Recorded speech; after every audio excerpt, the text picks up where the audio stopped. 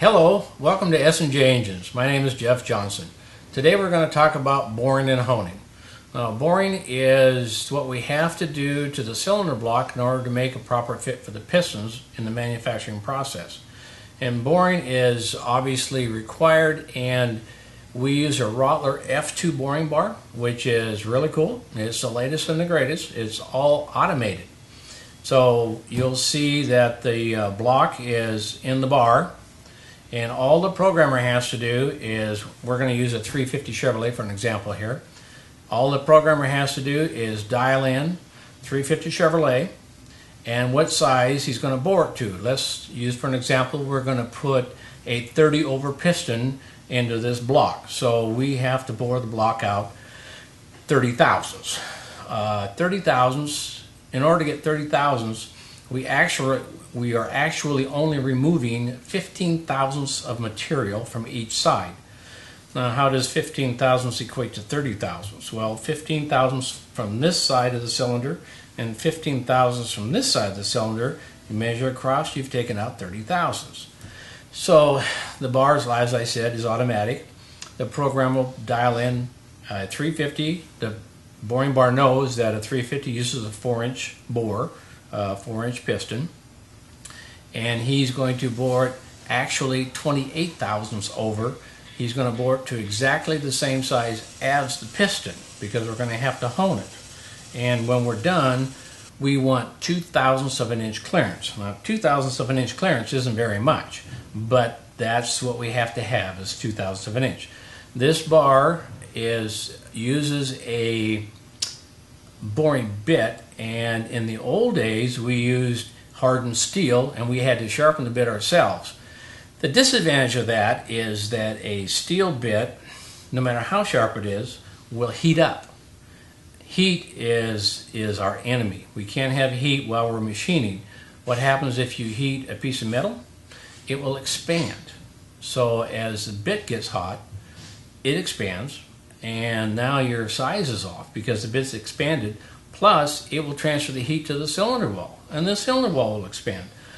So, with a steel bit that we had to sharpen, you can be off as high as 1/4 to 1/2 thousandths as it goes down the cylinder. Disadvantage of that, the problem with that is now your cylinder, instead of being straight up and down and the concentricity being nice and round, you have a bell-shaped cylinder. Today we use what we call a ceramic bit. And a ceramic bit, ceramic doesn't heat. If the ceramic doesn't heat, it can't transfer. It can't get hot and expand, and it can't transfer heat to the cylinder wall and make it expand. So with this Rottler F5, we use a ceramic bit. It goes straight down, comes straight back up, and then it knows what to do. It just comes over to the next cylinder all by itself, centers itself, squares itself away, and bores it out. So when we're done boring, we have a cylinder that is 28 thousandths, 2 thousandths shy of what the piston clearance needs to be. Like I said earlier, it's the same exact size as the piston. And you will notice that the boring bar operator will also have a light underneath the cylinder that he's boring, and when he's done, he will check that cylinder to make sure it's not cracked. The neat thing about boring is those metal filings become magnetic, and if there's a crack in that cylinder, they're attracted to that crack, and you look under there and you'll see it. And once again, checking for quality. So as I mentioned earlier, the next step is the hone, and the hone is very critical. The boring bar does a rough cut, but the hone has to do the finish, the correct crosshatch, and the correct clearance, and keep concentricity around cylinder, and keep the cylinder straight up and down without bell mouthing it. This, what we use, is a Sunnen CK10. Once again, it's the latest and the greatest, and once again, it's automated.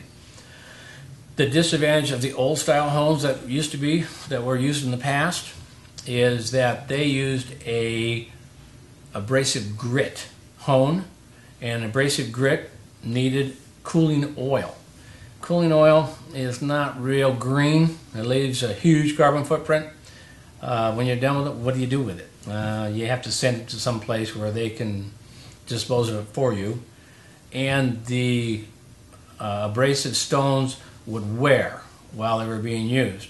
And they would heat. Once again, as mentioned earlier, once heat starts to show up, metal starts to expand, and they would normally be larger at the bottom of the cylinder than they were at the top because of that heat. Today, this hone, CK10, uses a diamond hone. They're industrial diamonds instead of stone, and the industrial diamonds don't heat. They're like the ceramic cutting bit. They don't heat, they don't transfer heat, and we can use a biodegradable coolant. All the coolant's for, it's not really even a coolant, it's a flush. All it does is keep the honing grit off the diamonds so they don't plug up. The diamond hones will give a smooth finish, which is very important. In the old days, we could go with a 28 RA. A 28 RA is the measurements we use in machining. This desk in front of me has an RA of 60. When we're honing for the new engines, we have to have an RA of approximately 10, which is pushing glass smooth. The older engines of yesteryear, pushed against the cylinder walls with 28 pounds. So you can have an RA of around 28, and the rings pushed against the crosshatch and the cylinder walls hard enough to where they would seat themselves. Remember in the old days you had to drive a car long enough for the rings to seat? Today that's not true. Today the rings have to be seated when we're finished. The rings are actually run through a cylinder from the ring manufacturer and seated before they're put in the box and shipped to us. So the rings are seated before we even take them out. That means that we have to have a finish in the cylinder wall that is equal to a ring that has already rubbed against the cylinder wall and seated itself. We have to have an RA of approximately 10. The diamond hone will do that automatically and will give us a perfect 33-degree crosshatch. Why do you have to have a crosshatch at all? Because when you have a crosshatch, you have peaks and valleys. The valley is an oil reservoir, and that oil reservoir in those valleys of the crosshatch will keep oil, and it will isolate the pistons and the rings from the cylinder wall. There's always a film of oil molecules between the cylinder, the rings, and the pistons, so that they never actually make physical contact. The CK10 also is automated, and it knows if the cylinder is round with the correct concentricity, and it also knows that it is not bell mouthed at the bottom. And as you watch this machine operate, you'll watch it take full strokes, and then all of a sudden you'll watch it stop and take little short strokes wherever it knows that that cylinder isn't exactly the same as everything else. When this machine is finished, it has automatically knows that it's taken out the required amount. If we leave 3/1000ths to hone out, it knows we left 3/1000ths. If we leave 2/1000ths, it knows we left 2/1000ths.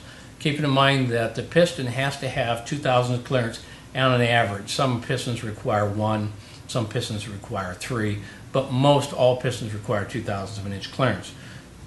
2/1000ths of an inch cold. When the spark plug ignites the fuel, it's a 3,000-degree burn. Remember, heat makes metal expand. Aluminum will really expand, and pistons are made out of aluminum. They will expand out 2.5 thousandths under operating temperatures. That leaves a 0.5 thousandths of an inch for that piston to run up and down on. It has to be perfect.